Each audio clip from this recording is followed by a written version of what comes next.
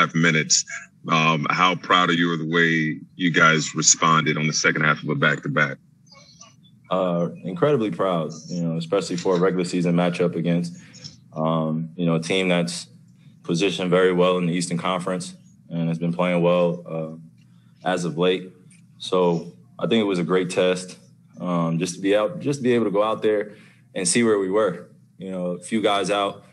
We got a welcome home type of performance from LaMarcus tonight in terms of start and for DJ.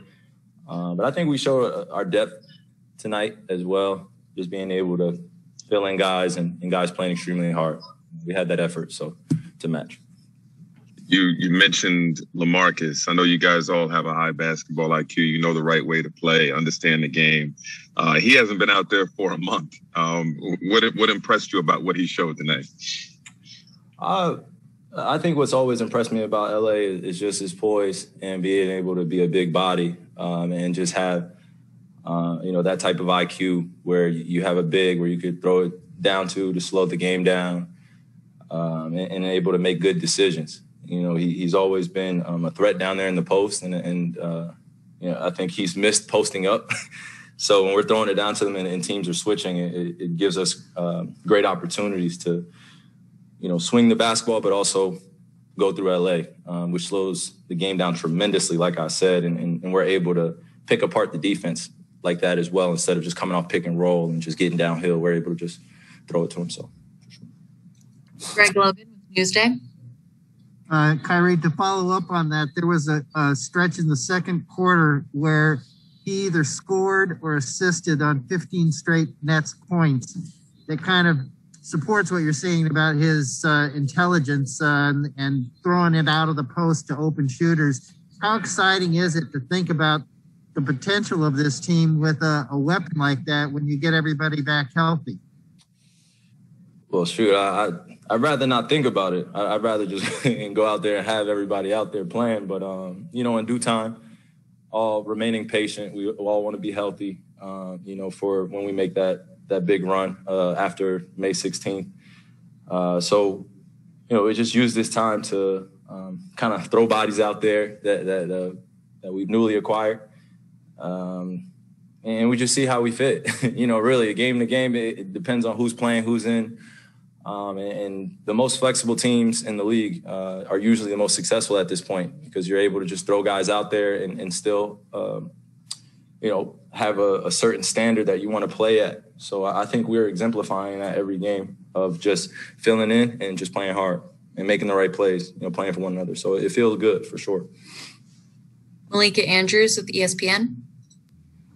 Kyrie, in that kind of vein of getting everybody back, Markieff Morris said yesterday that for him, he's trying to think about the injuries that they're experiencing as it's just going to make for a better ending once we get everybody back. I know you guys are a different team, but is there any part of that glass half empty mentality or glass half full mentality you can relate to?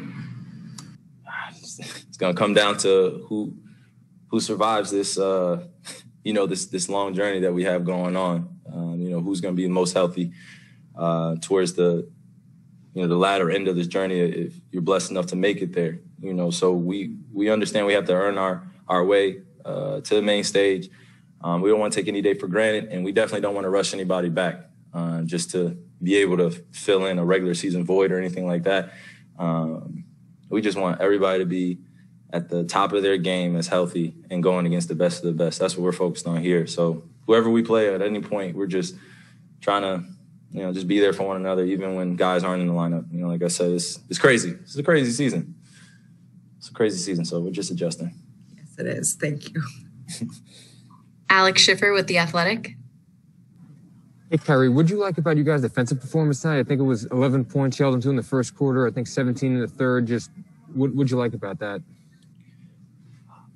We should have more games like that, honestly, where we're the dominant team in the first quarter instead of playing from behind. But, the flows of the game could change. Not every team is going to come in and, be held to a certain percentage in the first quarter like that by us. But we definitely made an imprint on that end tonight, for sure. As soon as they came out the gate, we were very aggressive on just staying physical with them and sticking to our principles in terms of the game plan we put forth.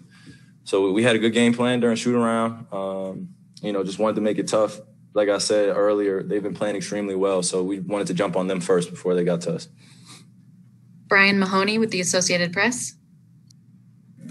Hey, Kyrie, from the mental aspect of the game, do teams need stuff like this where you get a new piece in, like Marcus, or you get Landry back, just to kind of make each game feel different, where you have something new to be excited about that maybe you didn't have yesterday?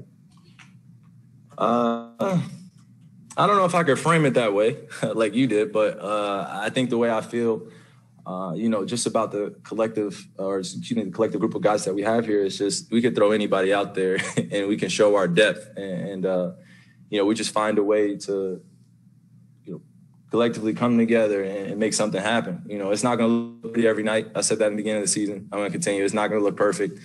But we continue to play. And when you're able to rely on the defensive end as a foundation, and you're able to do the little things that really create separation in the basketball game, and you're able to do it consistently, then you get to go on runs like I think we are on right now. It's never going to be perfect. So we just got to be ready to go out there and play.